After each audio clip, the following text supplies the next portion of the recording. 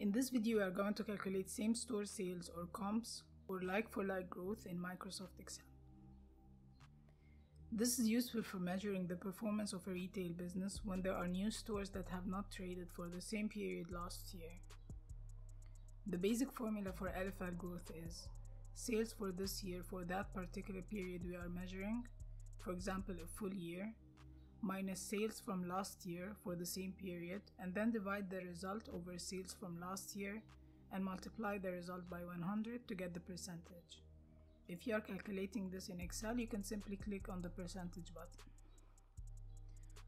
So to start off, get your data from the system for sales of this year and last year for each store. Then create a column for growth and another column for like-for-like. Now to calculate growth, we are going to apply the same formula we've just mentioned. This year minus last year, then divide by last year and get the percentage. You are going to do the same for all the stores that traded in both years.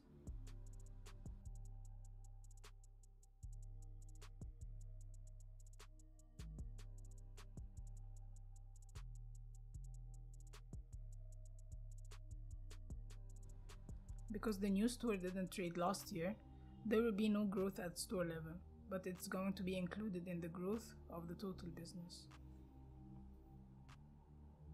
To get the growth for the total business, you simply add all the sales for last year to get the total last year, and the same for this year. Then you apply the same formula for growth.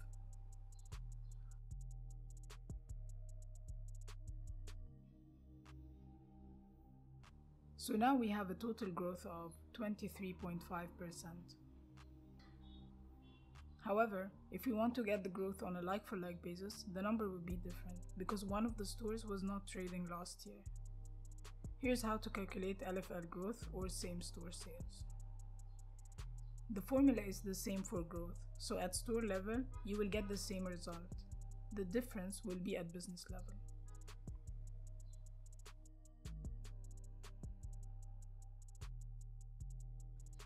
So you'll get the sum of the stores that traded this year and last year, and exclude any stores that did not trade for both years. In this case, it's store number 5. Then minus the sum of store sales of last year for the same stores. Then divide by last year's sales for the same stores, and then get the percentage.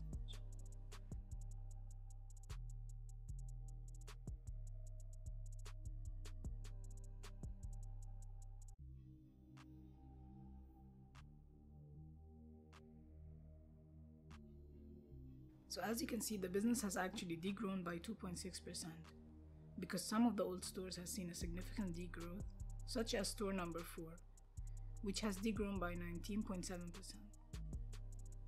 This degrowth could potentially be because of the opening of the new store, store number 5. For example, they could be in the same area, and so the new store is cannibalizing the old one. And this is why calculating growth and LFL growth separately is important, because it shows the bigger picture. So let's say store number 5 actually traded last year, but only for 2 or 3 months. Let's say it opened in October and traded October, November, and December. In this case, we calculate the growth for this store, but not the LFL growth, because the period we are calculating here is for a full year, so it's not going to be like for like. So as you can see, it will show a growth of 199% because this year it traded for full 12 months, while last year it traded only for 3 months. But we will not be calculating LFL growth for this particular store.